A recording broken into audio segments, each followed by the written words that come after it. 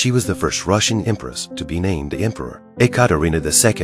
In 1762, she overthrew her husband Peter III in a coup d'état and took over Russia. She has been on the throne for 6 years now, but her throne has not been strengthened by time, but is in danger. Everyone wants to kill her. To the south of Russia, the Turkish Ottoman army was ravaging the people. The Ottomans were suffering from an outbreak of smallpox, which had killed millions of people. Although they had a smallpox vaccine, the chief Sudan considered the vaccination incompatible with their religious beliefs. He ordered people not to be vaccinated. The epidemic then killed millions of people.